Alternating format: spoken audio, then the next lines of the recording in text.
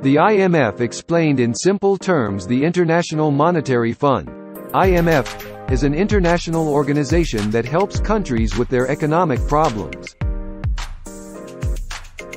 It was founded in 1944 to promote international monetary cooperation and stability.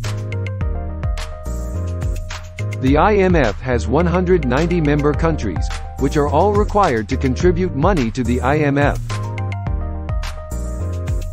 The IMF can lend money to countries that are experiencing financial problems.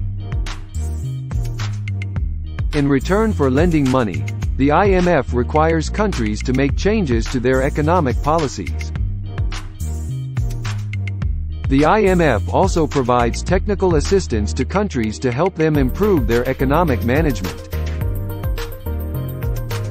The IMF is not a world government, but it does have a lot of influence over the economies of its member countries. Some people criticize the IMF for imposing harsh conditions on countries that receive its loans. Others argue that the IMF is essential for promoting global economic stability. The IMF is a complex organization, but it plays an important role in the global economy.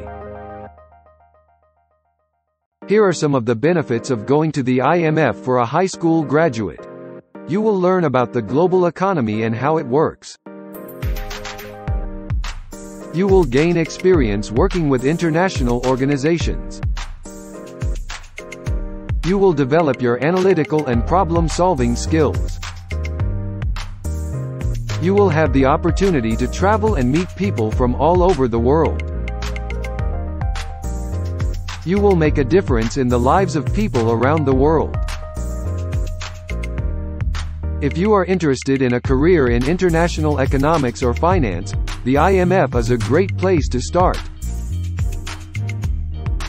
It is a challenging and rewarding organization that offers many opportunities for young people.